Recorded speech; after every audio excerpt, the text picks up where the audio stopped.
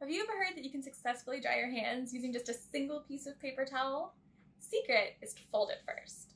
Paper towels are made of small fibers with spaces in between. Water gets channeled into those spaces by capillary action, and folding introduces even more spaces. See capillary action in action with this walking water demonstration. You'll need 2 glasses, one filled with water, and a piece of paper towel. Fold your paper towel lengthwise to make a thin strip. Adding a little food coloring to your water can help you get a better picture of what's happening. Put one end of your paper towel in each glass, and then make some initial observations.